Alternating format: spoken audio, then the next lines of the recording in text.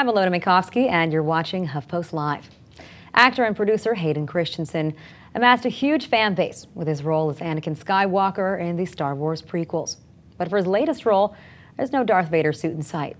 Rather, he's leaping into a role that explores the ideas of faith, family, and the afterlife in the film 90 Minutes in Heaven. My name is Don Piper. 26 years ago, I died. When I woke up, I was in heaven, but God had other plans for me. Every day of my life, I ask the same question. Oh Lord, why'd you let me see heaven and take it away? Through His plan, I discovered my purpose is to tell you. God still answers prayers. God still performs miracles. Heaven is real. And Hayden Christensen joins us now. Thank you so much for being here. Thank you so much for having me. Pleasure to have you on HuffPost Live. So let's talk about the film here. So this is actually based on the true story of Don Piper. He wrote a book about this. It was a bestseller, and now they decided to make it into, put it into film form. What was it that really drew you to the project? I was just affected by the story. I had heard of the book before, but wasn't really familiar with Don's story until I'd read the script for the first time, and was just very moved by it.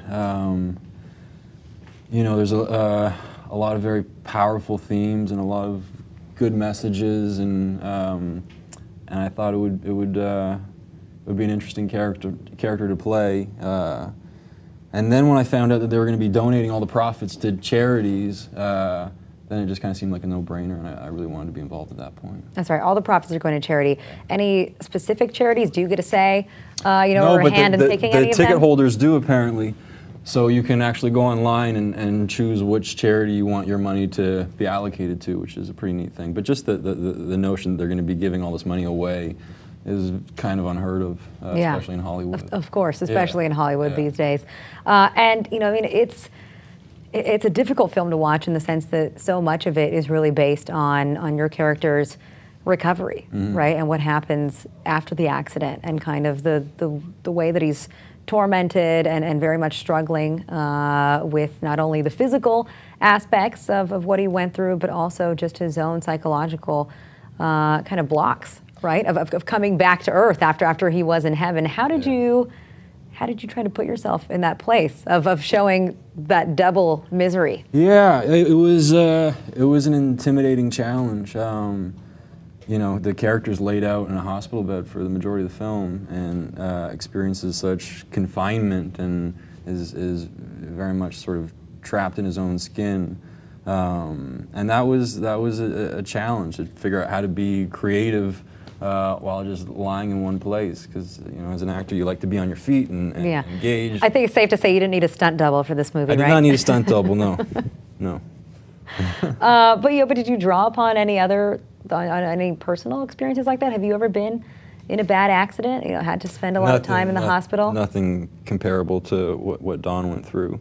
You know, as an actor, you try to draw from your own experiences, but I was playing a real person, and the real Don Piper was very involved in the project. So I got to spend a lot of time with him and ask him a lot of questions, and just try to sort of transpose his reality onto my own, and I try to inhabit, you know, the character's world as much as possible. So I embraced all of the sort of discomforts and any sort of pain that I could muster. You know, there's a bunch of different scenes, and you know, acting physical pain is a unique challenge. It's much different than emotional pain. Like, physical pain is a difficult thing to fake, and if you're faking it, usually the audience will smell it. And so I would try to cause myself pain, and you know, the first time you see the character with that Lizarov device, the fixator, I had a rope wrapped around my leg trying to cut off the circulation. After a couple minutes of that, you get this severe throbbing pain, and so it was, you know, a bunch of different sort of tricks like that. So a little self-mutilation, as method acting. And then, you know, what about, what are your thoughts on the afterlife? You know, how did you approach the idea of your character having been in or seen heaven. Yeah, I mean, you know, what Don, the real Don Piper, experienced is pretty remarkable, and to hear him speak about it is so compelling. You know, he can describe it with such detail and vividness that it inspired.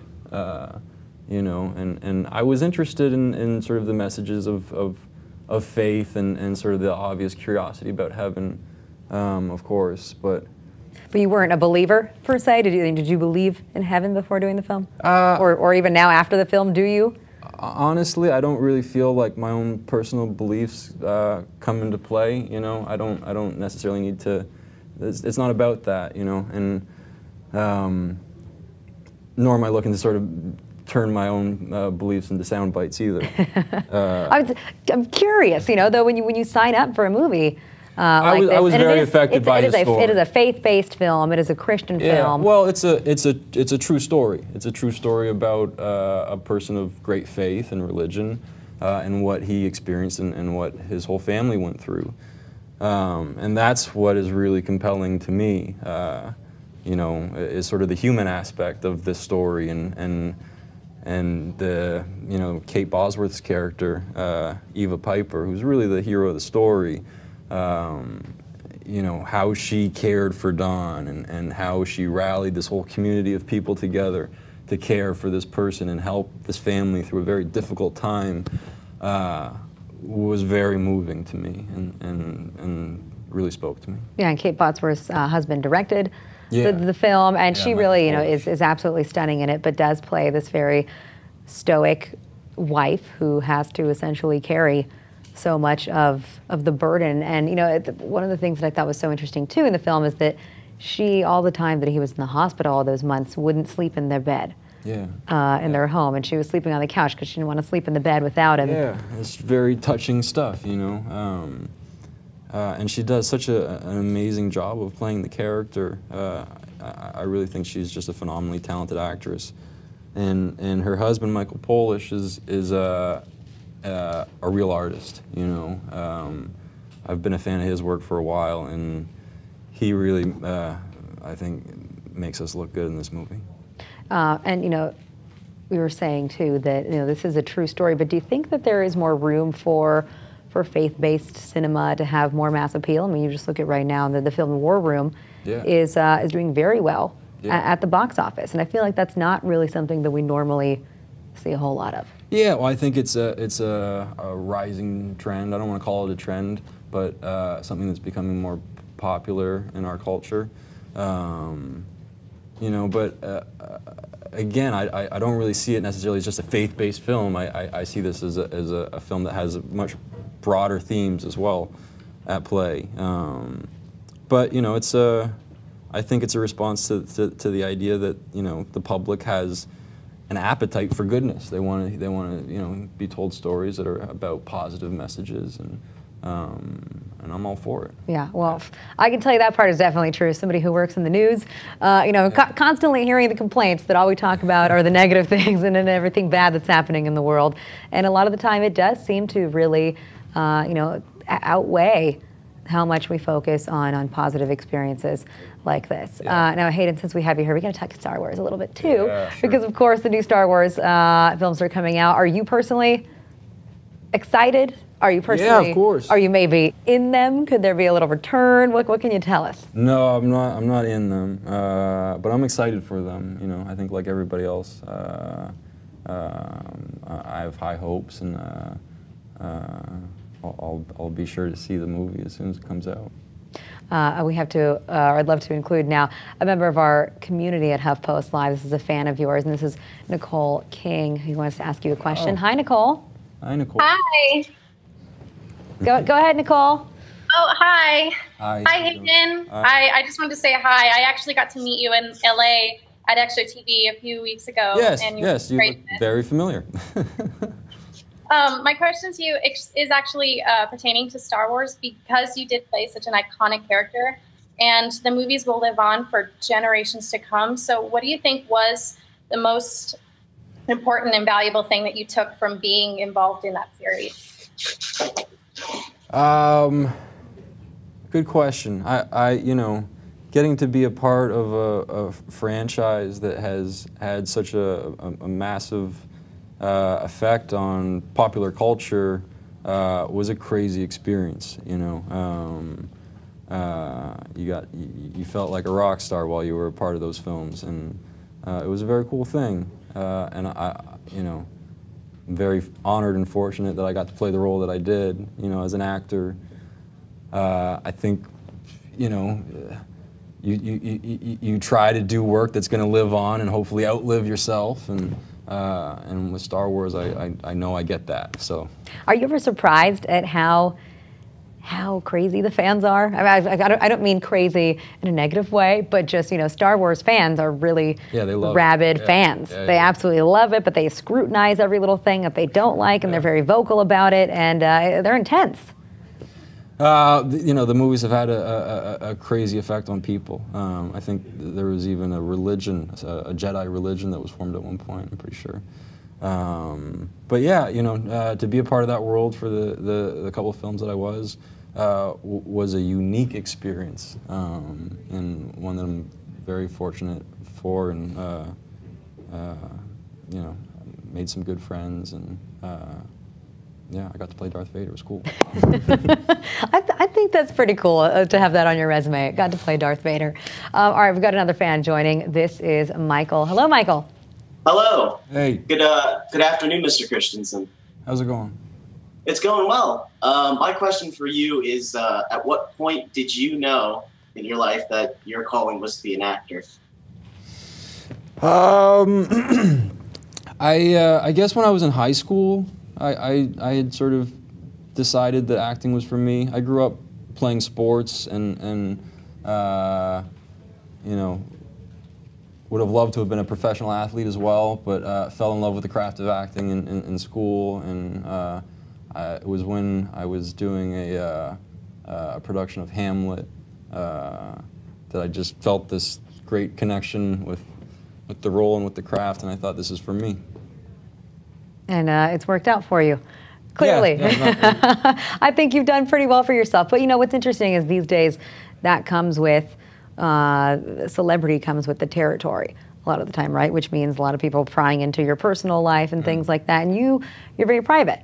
You're not on Instagram, you're not on Twitter. Why don't you engage in that kind of online social media world at all?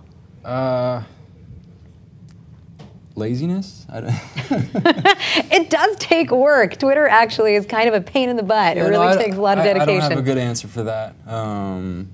But maybe one day you'll see me on Instagram, possibly. I don't know. Maybe it's coming soon. Maybe. Well, your partner, Rachel Bilson, is on Instagram, and she recently just posted, I got to show it because it's so adorable, this photo of you in the park. What is fatherhood like? It is wonderful.